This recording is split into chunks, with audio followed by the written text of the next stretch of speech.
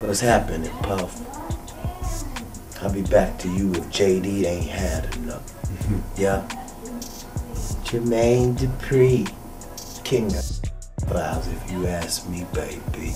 All of these big dick deviants is all catching hell in 2024. It's up for all of them. It don't matter if you Diddy or whoever you is. TG Jakes, any of them. All lies will be exposed. That's all. And anyone who takes that the wrong way, know why they take it the wrong way. The truth is the light. First of all is there has been negative propaganda put out about me that's not true, and has really tried to stain my legacy. I've always been a person, I don't like to get in just talking people's business and things like that. That's the same nobody that shot Tupac. And if nobody shot Tupac, it's the same nobody that shot MLK. It's a lot of nobodies out there, and nobody minds if nobody comes up missing, right? That don't bother nobody, does it? Certainly doesn't bother me. So, shout outs to the nobodies. The police said they arrested the shooters, then said they didn't arrest the shooters, but I was there. Katt Williams is not holding back on his accusations, and Diddy is his #1 target right now. Like, you won't believe some of the things he's saying about him. But Diddy has decided it's enough. He's not gonna let Katt badmouth him anymore, and what he did next was probably not the smartest choice, especially in the middle of all these allegations. It's like he wants to prove us all right. Well, he's getting attacked online left and right, and he can't do anything about it. So he decided threatening people was the next best choice. Clearly, that's not working out great for him. Katt is on a relentless quest to take Diddy down, and his latest revelations are nothing short of explosive. I'm a like I told Puffy, I don't let men take me out, sir. I'm good. I'll do no damage. Williams is accusing Diddy of allegedly trying to sabotage Jamie Foxx after Jamie decided to step away from Diddy's infamous escapades. Remember Jamie facing that serious medical emergency last year? Well, according to Williams, it wasn't just some random health scare. Nope, it was allegedly orchestrated by none other than Diddy himself. Katt is laying it all out, spilling the tea on how Jamie found himself on the brink of disaster due to this mysterious illness, and he's pointing fingers directly at Diddy. The burning question is, why is Katt choosing to spill the beans now, and is he part of a larger conspiracy to take Diddy down? The timing is raising eyebrows, and we can't help but wonder if there's more to this wild tale yet to unfold. At this point, it seems like some heavy hitters are gunning for Diddy's downfall. Katt claims the reason Diddy is getting exposed now is that he's fallen out of favor with the Hollywood higher-ups who've shielded him for years. Now that Diddy no longer has that protection, he's fair game. Katt Williams, never one to back down from exposing Hollywood's shady side, is taking things up a notch, unveiling some sinister sides of Diddy that go beyond the usual scandals. We've heard him being accused of SA multiple times now, and it all started when Cassie dropped some bombshells. She straight up accused him of messing with her head and heart during their more than a decade-long ride. But it didn't stop there. She came in heavy, claiming Diddy forced her into intimate scenes with male escorts at his wild parties. The lawsuit was so intense it had a trigger warning right at the start. Diddy, thinking a settlement would shut the whole thing down, played his card. Post-settlement, more women stepped forward with stories of how Diddy got with most of them. One woman even claimed she was underage during one of these encounters. It got people wondering what really went down at those infamous parties, and was consent even in the room. Our gripe isn't with Diddy's bedroom choices, but the way he handled it. Cassie's lawsuit spilled the beans on how he made her do things with male escorts, watched, and enjoyed himself. Enter Gene Deal, Diddy's former bodyguard, adding his 2 cents. You being around Diddy, right? You know, you was working for Diddy for a long time. You seen a lot. You know, you told me that he was a swinger, you know, him being a part of orgies. And out of curiosity, right? You know, you being around Diddy so long, I'm sure at some point he offered you something. Have he ever offered a female to you or offered you to join an orgy or anything? Bro, we was on a tour bus one time. He had 2 snow bunnies. We picked them up in Dallas. One of the NBA basketball players introduced him to him. He asked me to go get something. I went and got it. He said, yo, Gene, they want to F you, while he was laying in the bed with both of them. And I said, nah, I'm good, bro. I'm all right. And walked out. Jean's take? Diddy was reaping all sorts of pleasures from those freaky parties. Cassie's lawsuit hinted at Diddy having specific requests for male escorts. She mentioned he enjoyed watching her with other men, and now Jean's throwing shade, suggesting Diddy might have had other ladies in similar situations. Diddy, he enjoyed watching her get smashed by BBCs. So, you know, what you think about that? Do you think she was the only one getting banged by him? Do you think this man had this woman search for prostitutes online just for them to have sex with her? It's something fishy about that, bruh. Seems like Jean ain't exactly Diddy's #1 fan, but can you blame him? Working for Diddy sounds like a front row seat to a not-so-glamorous show. No wonder Jean's spilling all the tea every chance he gets. So you feel like Diddy was having sex with the male prostitutes? They had to be for both of them. They was in the room. Right? You're right. It's a freak-off session. Right? She said it's a freak-off session. If she says a freak-off session, brother, she ain't the only one freaking off. The prostitute ain't the only one freaking off. Old boy is freaking off also. In her lawsuit, Cassie spilled the tea on Diddy's alleged attempts to take out his rivals permanently. Picture this, Diddy and Miss Ventura chilling, doing their thing with a side of substances in his crib. Suddenly, a security staff member busts in, shouting that Suge Knight, Mr. Combs' long-standing foe, was spotted at Mel's Drive Diner in LA. Cue Mr. Combs going full action hero mode, getting dressed, grabbing multiple guns from a safe, and sprinting out, convinced he's on a mission to find Knight. But the drama doesn't end there. Cassie claims Diddy allegedly plotted to teach a lesson to Kid Cudi because post-breakup, she started dating him. During Paris Fashion Week in 2012, she says Mr. Combs informed her about plans to blow up Kid Cudi's car, orchestrating it to happen while he was home with friends. Lo and behold, shortly after, Kid Cudi's car mysteriously exploded in his driveway. Now let's rewind to April last year when Jamie Foxx had us all concerned with his hospitalization. Back then, the family kept things hush-hush, and you know what they say, where there's secrecy, something's cooking. Turns out that something might just have Diddy's name all over it if Katt Williams is to be believed. Jamie, a longtime attendee of Diddy's infamous parties, spilled the beans to Katt about the wild happenings behind those closed VIP doors. Katt Williams didn't hold back, revealing tales of wild pool parties, extravagant spending, drugs, and some eyebrow-raising activities that left fans in utter shock. Now, if you've been keeping your ears to the streets, you'd know that Diddy's parties are legendary, and not just for popping bottles and tearing up the dance floor. According to the grapevine, there's a whole other level of shenanigans happening behind those VIP doors. We're talking about stories involving male rappers, and shockingly, some even claim that underage boys are involved. It's a bit mind-boggling, but hey, it's Diddy we're talking about, and whispers about his alleged involvement in such activities have been circulating for decades. Allegedly, of course. Turns out Diddy's parties aren't just wild, they're a whole different breed of crazy. I would actually follow him with a camera, because at that time, Puff was the biggest guy in the world. You know, you couldn't even get in his parties. So the way I would get in his parties, I show up with a camera. Like, yo, Puff, you need to document it. And he turned around, what's up, Playboy? I said, yeah, let me get that, man. Ain't nobody getting this. And Diddy had a penchant for male escorts, and Cassie detailed some seriously wild escapades she found herself tangled up in. The things she revealed in that lawsuit read like something out of a horror movie. According to Cassie, it wasn't just about watching Diddy play the director during these so-called freak-offs. No, it went further. Jamie Foxx, a regular at these parties, mysteriously fell ill and almost died. Jamie, in his own way, had hinted at the wild happenings at Diddy's parties, even claiming that Diddy once assigned him the task of recording the questionable activities that unfolded there. People claim he allegedly tried to coerce them into some unconventional gatherings. And word on the street is, Diddy doesn't take rejection lightly. In 2013, federal agencies decided to play detective, launching an investigation into the nature of Diddy's activities with young boys. When the feds step in, you know they mean business. They probe deep into Diddy's world before abruptly dropping the investigation. According to Katt Williams, Diddy was still under the protection of some seriously powerful people at the time, and they allegedly pulled some strings to get the feds off his back. Now, Diddy's former artist, Maze, also dropped hints that Diddy tried to push him into some unconventional situations when he was under Bad Boy Records. Allegedly, this ordeal was the real reason behind Mace's beef with Diddy, eventually prompting him to ditch the label. And Mace is not holding back in his mission to expose Diddy. Recently, he brought out the big guns, receipts. We gonna get to it. What did Puff do to piss you the fuck off? How did he do you dirty if he did you dirty? And what is doing dirty if a motherfucker put you on?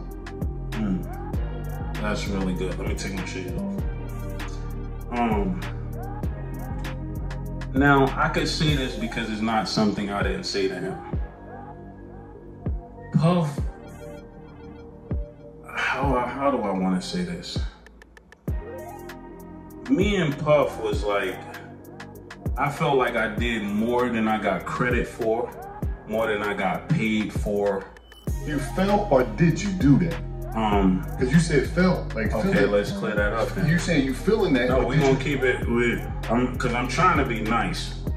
I never got paid what I was worth, and I never got the respect I was worth. So this thing that I got for Puff is more like trying to keep me here.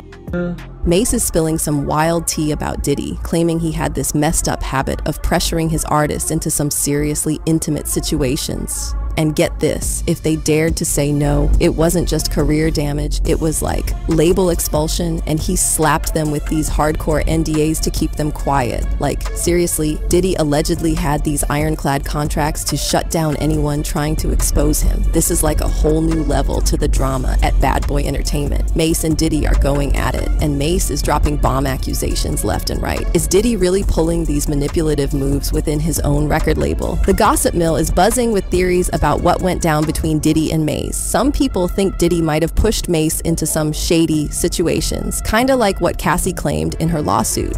I can't blame Puff for this because I can't say he's doing it, but I can't say he's not. So if you look at the people who hate on me, right? They're from Revolt shows. Who run Revolt? The people that had the biggest problems with Mase and write the craziest stuff about Mase come from Revolt. Who run Revolt? After ditching Bad Boy Records, Mase ditched the rap game for a higher calling. He went pastor mode. Word on the street is that Mase's switch to Christianity might have something to do with witnessing some wild stuff at Diddy's parties that didn't vibe with his spirit. When the music scene gets too much, it seems like artists these days are finding solace in higher places. Mase probably peeped some things that didn't align with his soul, pushing him towards a more spiritual path. But before the pastor gig, things between Mase and Diddy were anything but friendly. Rumor has it, Mase didn't see a dime from Diddy post Bad Boy. No cash, no checks, just crickets on the payment front. And if that wasn't enough drama, Diddy supposedly did a number on Mase's rep, putting him on an industry blacklist. Diddy went full gossip mode, making it nearly impossible for Mase to score a deal with another label. Shady business, right?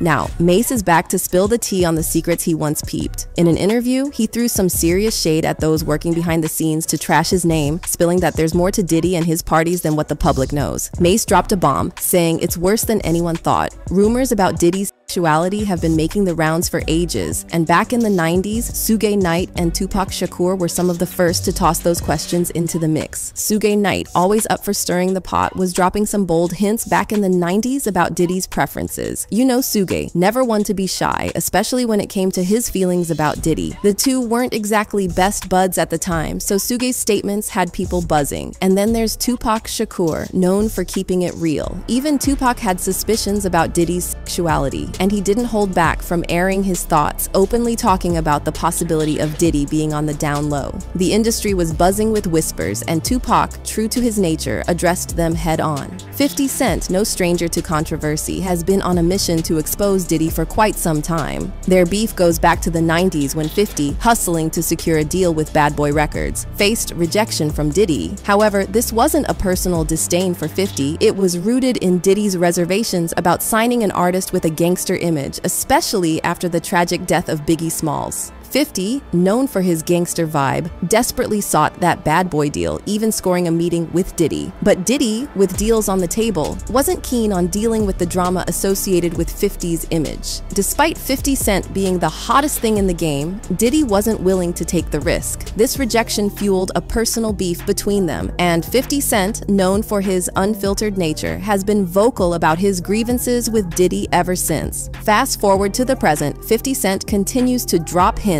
and make bold claims about Diddy engaging in questionable activities at his parties. The off was like, yeah, like first he was amping him to get stopped. Then he was like, yo, so when we gonna get the chance to, to kick it, like we could just hang out, nigga. We gotta kick it. This is Puff. Okay. He telling me we gotta kick it and shit. And he was like, yo, why don't we like go shopping or some shit? I mean, like I pay for it. And I was like, what the fuck this shit just say? I got the fuck away from him because I was like, this nigga just tell me he take me shopping. And this is it goes on. But there's just a little fruit pop. It's a fruit pop. While most people initially brushed off 50's allegations, what he's been saying this whole time raises questions about whether there might be more to the story than meets the eye. In the past couple of weeks, Diddy has faced a bunch of accusations from several young men who once looked up to him for mentorship and a shot at success in the entertainment industry. These allegations are hitting Diddy hard. Notable accusers include rapper YK Osiris, actor Orlando Brown, and Empire star Brycer Gray. These guys, at some point, considered Diddy a mentor, thinking he would pave the way for their success. Little did they know, Diddy wasn't handing out freebies. Brycer Gray's introduction to Diddy happened through his manager Charlie Mack, who helped him land his role in Empire. Brycer had dreams of becoming a rapper, so Charlie Mack connected him with Will Smith, who then linked him up with Diddy. Now, considering the rumors about Will being a frequent participant in Diddy's wild escapades, you can connect the dots. The streets are buzzing with claims that Diddy allegedly blackballed Brycer when he grew tired of the wild activities, which might explain why Brycer faded from the scene after Empire. Even Usher, Diddy's protege, finds himself entangled in the whispers surrounding Diddy's peculiar fantasies. Usher spilled the tea during a revealing interview with Howard Stern. He recounted a chapter from his life when, at the tender age of 14, he was sent off to live with Diddy. This move, orchestrated by L.A. Reid, gave Usher a first-hand look at the music industry while rubbing shoulders with big names. Usher, in his candid revelation, shared insights into his time living with Diddy, and it was more than he had bargained for. I moved to New York City, and I lived with Sean Puffy Combs for a year. That's the crazy thing. Now, that was L.A. Reid's idea, right? We're sending you over to something called Puffy Flavor Camp. There you go. To learn Flavor Camp? Yeah, Flavor that's Camp. what it was called. And you're going to go to Puff Daddy's. He's going in the 90s. Do you understand what that's like? Puffy's place was like just filled with chicks and orgies like nonstop, right? No, not really. Come on. But hey, it was curious. I got a chance to see some things. Yeah, but you were 13. What were you seeing? I went there to see the lifestyle. Right. And I saw it. And it was but I don't know if I could indulge and understand what I was even looking at. It was pretty wild. So, like, imagine Usher, right? He's cruising through the music maze and suddenly, boom, he gets invited to what Diddy calls the Diddy Flavor Camp. Now, hold up, it's not your regular boot camp. We're talking a 14-year-old Usher ripped from the comfort of home and thrown into Diddy's wild flavor world. Can you stay up till 4 in the morning with them and party? I mean, I could. I actually stayed up longer than them. And do you have money? What's going on? I mean, I had like per diem. I had like, what like a living. life. Yeah, it's pretty crazy. 14 years old. You're a dad now. Would you ever send your kid to Puffy Camp? Hell no. It's like, what kind of flavors are we talking about here? Usher's spilling the tea, but not giving the full deets in his interview. He's dropping hints about witnessing some seriously wild stuff. Stuff a teen should totally be shielded from. Why would a 14-year-old Usher live with a grown man? It's worse when it's with Diddy, who had a wild reputation back then. Now you might ask yourself, what business did young 13-year-old Usher have living with grown, freaky, kinky Diddy? For an entire year, I might add. Well, that blame is to be placed on L.A. Reid. Apparently, he did an interview with Rolling Stone in 2004 where he said he sent Usher to Puffy Flavor Camp to toughen up. Now, this is what Usher had to say in the 2016 interview with Howard Stern in his own words. And I lived with Sean Puffy Combs for a year. That's the crazy thing. Now, that was L.A. Reid's idea, right? We're sending you over to something called Puffy Flavor Camp. There you go. To learn Flavor Camp? Yeah, that's what it was called. And you're going to go to Puff Daddy's. He's in the 90s. Do you understand what that's like? Puffy's place was like just filled with chicks and orgying like nonstop, right? No, not really. I mean, hey, it was curious. I got a chance to see some things. Yeah, but you were 13. What were you seeing? I went there to see. So Usher was basically the night owl at Diddy's crib, partying partying hard with the grown-ups till the crack of dawn. And when Howard Stern threw chores into the mix, Usher just grinned and spilled the tea that his only job was to party. Imagine that. No chores, just vibes. But hold up, things take a sketchy turn. When asked if Diddy's spot was a girl haven, Usher got all awkward, shutting it down but dropping hints about seeing some interesting things. Now, what's interesting things, you ask? Let's hit rewind to that cringe moment when Diddy spilled the beans in an interview about sharing a bed with Usher. I should That's my brother right here from day one. We used to wake up and back in the days when he was like 10 and I was a little bit older, his older brother, we used to fight over the Frosted Flakes. You know what I'm saying? Before pause was invented.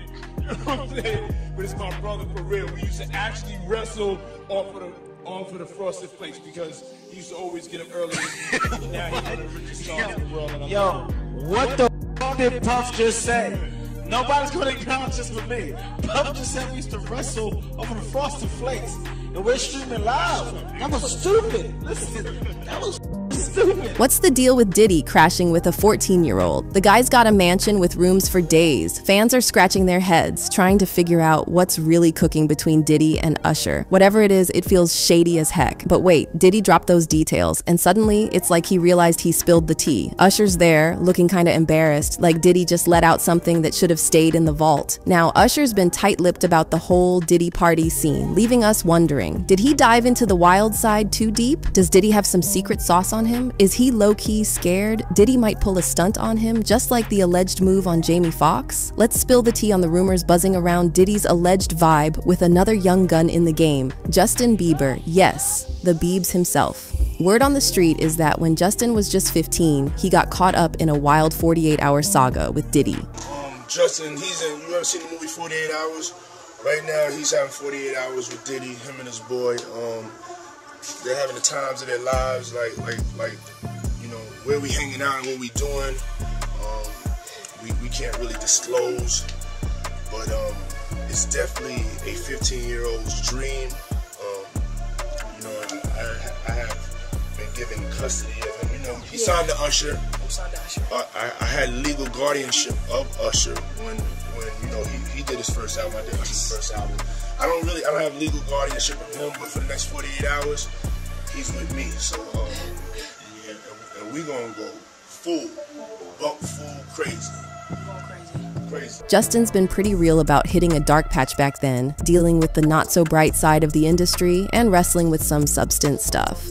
There was a time where I was sipping lean, I was popping pills, I was doing Molly, you know, shrooms, everything, and it was just an escape for me. I was waking up in the morning and the first thing I was doing is popping pills and smoking a blunt and starting my day. Now, you know Diddy's got a rep for riding that substance wave too. There's been some chatter, dropping hints about Diddy's maybe not so cool moves towards Justin when he was still rocking a baby face. Picture this, after that 48-hour ride, Diddy hooks Justin up with a Ferrari for his 16th birthday. Nice gift, or just a slick move to keep Justin in the loop on whatever was cooking behind the scenes? These rumors are catching fire, and it's time to dig into the deets. Some whispers even say that Diddy might have had a hand in Justin's early dive into the drug scene. Fans couldn't ignore the major shift in Justin's circle after he decided to clean up his act and kick the habit. He distanced himself from Diddy, and the hangouts with Usher weren't as frequent. Justin embarked on an incredible journey, waving goodbye to the party scene, achieving sobriety, and taking his career to new heights. Now, circling back to the Diddy drama, Katt Williams just dropped a bombshell, claiming that Diddy allegedly tried something sinister against Jamie last year. Jamie allegedly wanted out of Diddy's infamous parties, and according to him, this decision led to a shocking incident. In case you missed the tea, Jamie faced a severe health setback last year, experiencing a medical emergency on a movie set. While the Fox family initially kept the details under wraps, Jamie's daughter Corinne stepped in with a statement. She mentioned a medical complication and assured everyone that Jamie was on the way to recovery.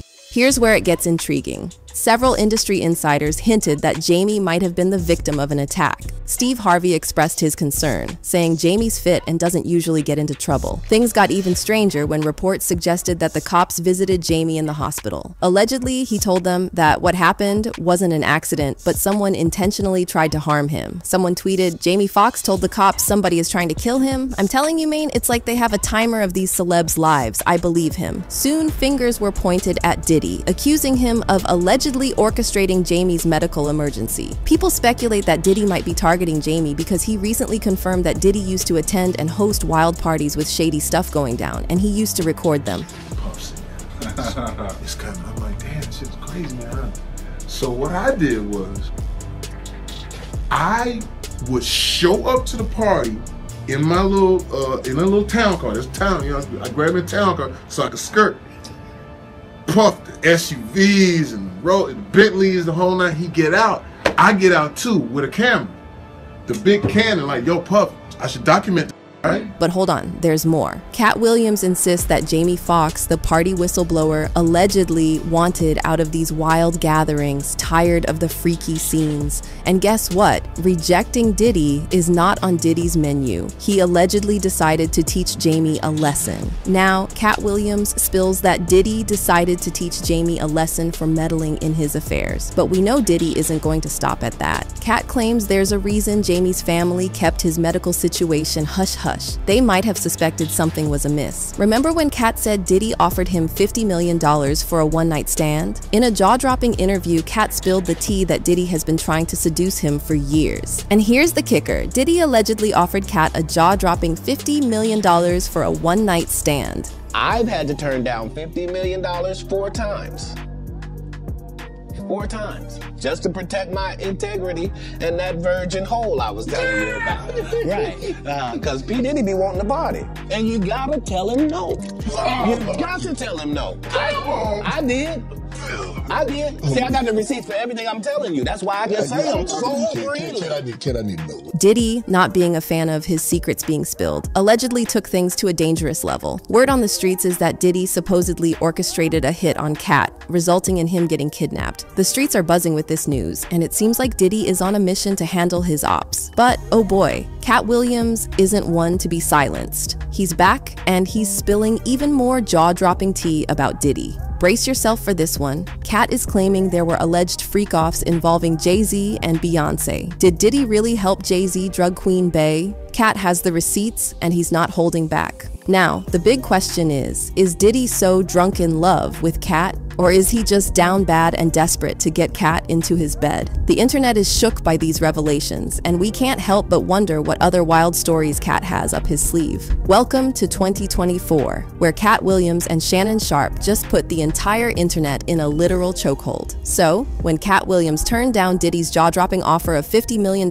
for a one-night stand, everything changed. Allegedly, Diddy took it to another level and, brace yourself, reportedly threatened to end Katt's story. The streets have been buzzing for a while about Diddy's flirty ways, not just with the ladies, but allegedly with the gentlemen too. This isn't breaking news. There have been talks for years about Diddy's rumored interest in men. Back in the 90s, Wendy Williams, the queen of spillin' the tea, was one of the voices trying to expose Diddy's alleged secret activities. In fact, things got so intense that Diddy allegedly tried to get his girl group Total to handle Wendy. Imagine going from thinking you're about to sign a record deal and become a superstar to being asked to jump someone on behalf of your boss. But Diddy's calculation didn't quite land when he allegedly tried to get Wendy Williams jumped to keep her from spilling the tea. Even the prospect of someone getting jumped wasn't enough to silence Wendy, who continued dropping hints about Diddy's alleged activities. There was a radio personality once upon a time. Her name was Wendy Williams, and she was practically burned at the stake for talking about such. And now it's all come full circle.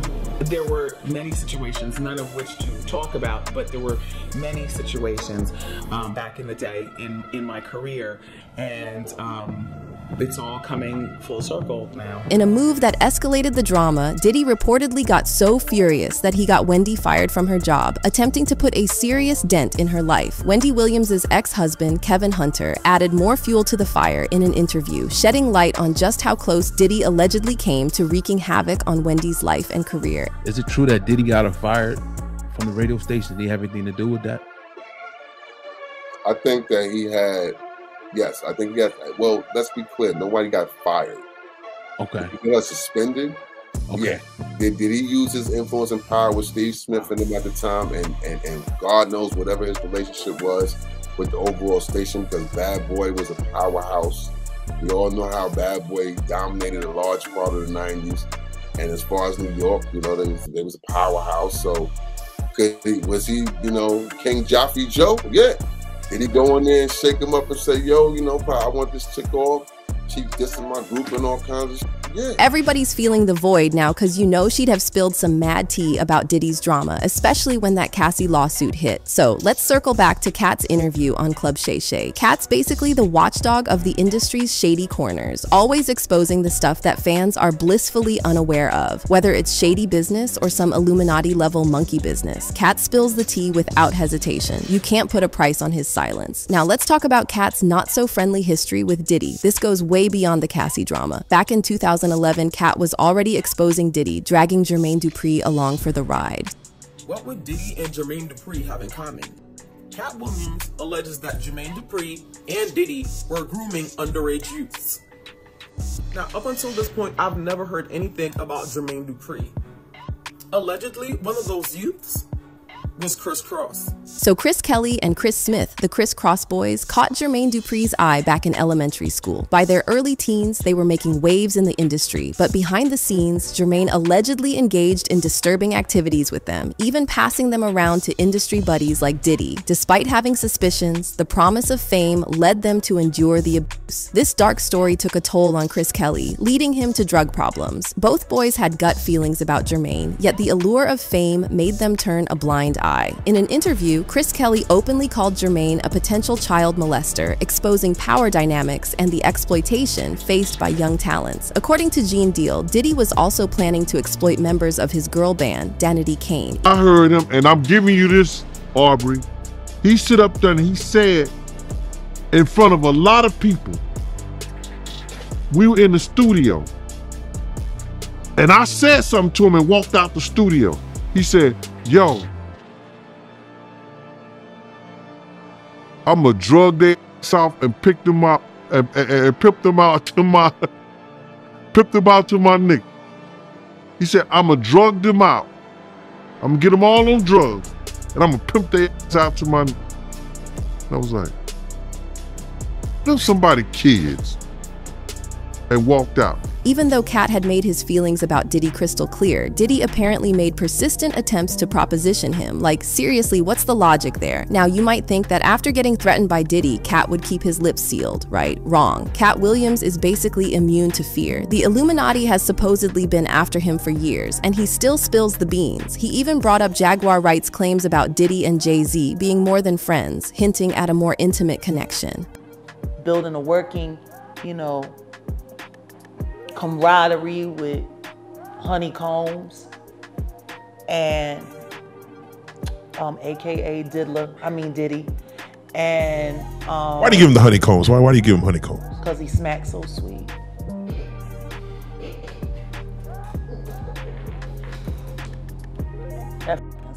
But Katt didn't stop there. He delved into some serious accusations, claiming that Diddy and Jay-Z were involved in shady business together, including alleged grooming of younger women. According to Katt, Jay-Z is not innocent, and he has been more careful than Diddy about keeping his actions under wraps. Lose another one. They're terrified. They got good reason to be.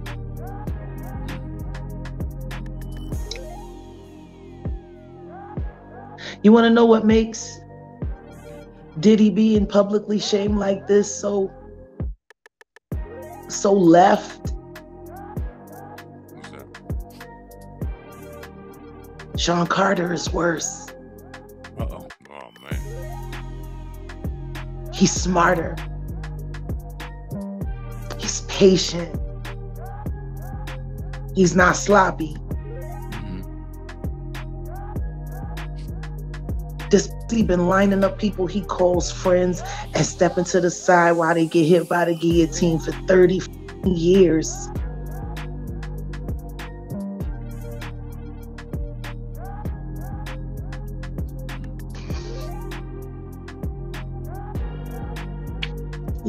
worse.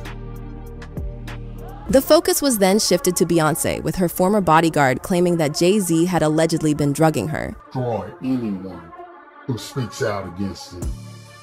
Okay, I get the threats, but you have to remember one thing. I know your deepest secrets.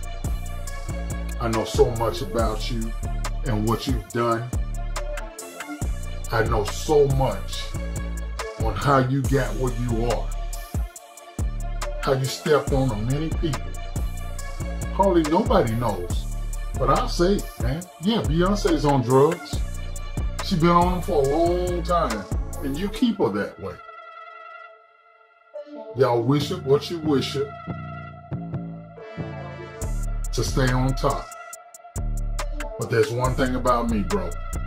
I can't be bought. Diddy may have been helping Jay-Z drug Beyonce, which wouldn't be surprising at all. These accusations hit hard, and the internet went wild with reactions. Some were shook, while others pointed out that Katt Williams had been calling out Hollywood for ages, often brushed off as crazy. Comments poured in, labeling Diddy a menace to society and calling for change before he does some serious damage. One said, "Diddy needs to be locked up ASAP already." And "I'm scared for Katt for real. Wouldn't be surprised if he had a medical emergency that they try to play as a drug overdose, trying to make him look crazy or on a drug-fueled rant. We need to protect this man." Do you think Katt Williams should fear for his life? After all, people who go against these powerful people almost never get to see a happy ending. Unless people are finally starting to see Diddy for who he really is, and he's gonna get blacklisted for good. In the age of cancel culture, it's a wild ride watching this online battle play out. Will Diddy get through this, or will Katt Williams emerge victorious?